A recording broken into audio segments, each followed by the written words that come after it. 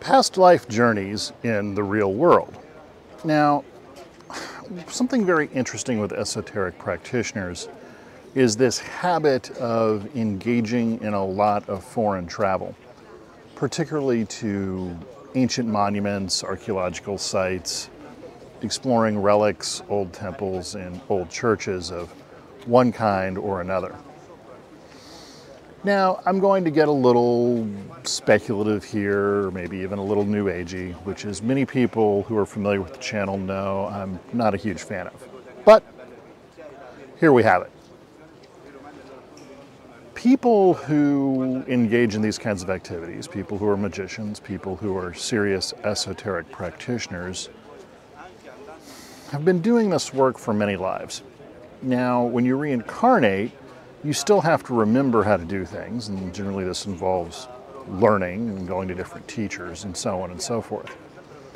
But another interesting phenomenon is this habit of essentially wrapping up your life, or reviewing events and visiting places that you once existed in previous incarnations. Many times people will come to places such as this wonderful amphitheater in Gem, Tunisia, and go, I have this feeling that I've been here before. This kind of ennui, you name it. And that's all well and good, and is definitely part of the human experience. If you can share this with others, it tends to be particularly valuable for many people. But we are magicians. We're esoteric practitioners. We've got a few extra little cards up our sleeve that we can play. So one of the things I want to talk about is how to engage in astral time travel. Now, to do this, you need to know how to engage in astral breathing. You need to be able to engage your clairvoyance. It's step number 2. Step number 3, in general, you need to have a physical anchor for what you're looking at. This is curious, but we'll get to how that works. And then number 4, you will of course need an actual technique to engage in. So number 1, you need to be able to engage in astral breathing. Why? When you can engage in astral breathing, you'll be exchanging energy with the environment. You'll be suspending the perception of time, and this suspension of perception of time allows you, with the right ability and training, to see what happened in the past.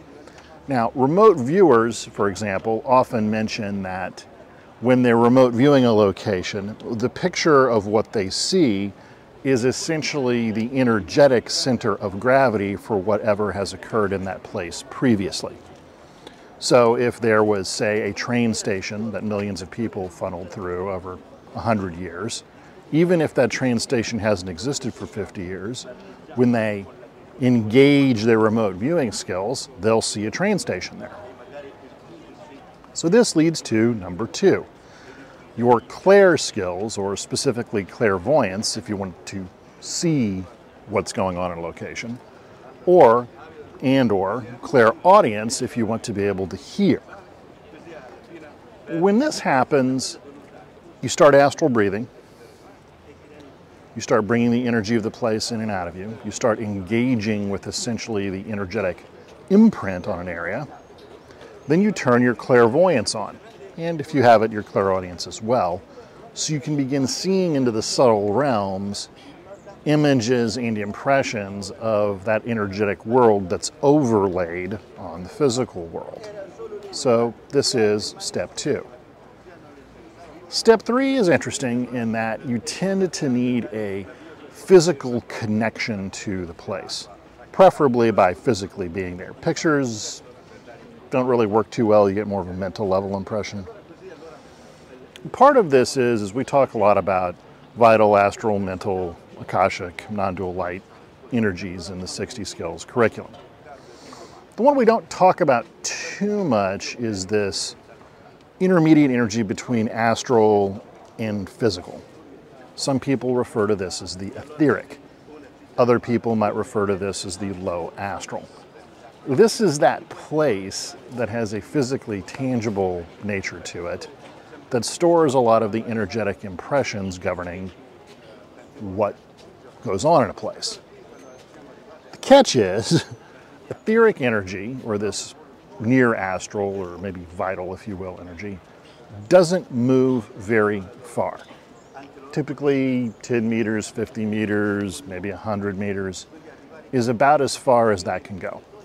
So if you're going to a transmission class where a guru or meditative practitioners transmitting an energy, they can be thousands of miles away, and you'll get mostly the astral level impression as long as it's live. If it's recorded, you'll generally get a mental level impression. But you won't get the etheric or vital effect unless you're right next to the guy.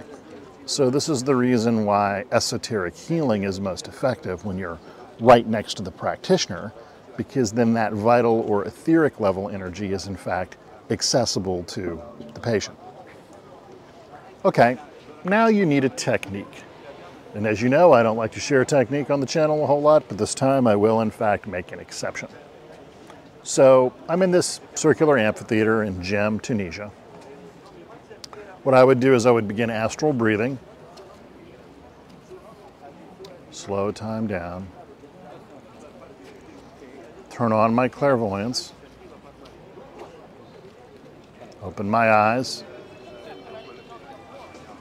then I begin going counterclockwise around the arena. First slowly, then moving it faster and faster and faster. And as it speeds up, you should start to see pictures and impressions of things that have happened in the past. So yeah, some arena fighting, actors giving oratory, politician giving a speech, all of these kinds of things. Now that's an example of doing something very quickly and getting some surface level impressions. It's basically how it works. I mean, technique with this kind of thing, not terribly difficult. You do have to layer a bunch of other training on top of itself in order to make it work. And this is one of the real secrets of esoterica. The baseline techniques aren't that hard, guys. It's pretty simple stuff. But you have to be able to do multiple things at the same time. That's what makes it hard. And of course, the practice necessary to be able to do it all. So I'll leave with one final point, kind of a bonus point, if you will, where from what I've seen, human beings are the only entities that leave this impression. So with the past life thing, there may be spirits hanging around because of the energy of the place. But the stuff you see with people is like the memory of who they were. And from what I've seen, really only human beings generate this. It's quite curious. Spirits don't do this. They're either there or not. Animals, from what I can tell, not really. Human beings are the only things that generate this energetic memory that you can access and engage with. So, you know, be judicious in what memories you wish to engage, because as I've said before, you can't unsee things. So, if you enjoyed the topic of today's discussion, consider subscribing to the channel, giving us a like down below. And if you want to learn more about the 60 Skills world, go to www.60skills.com. Otherwise, as per usual, train hard and be well.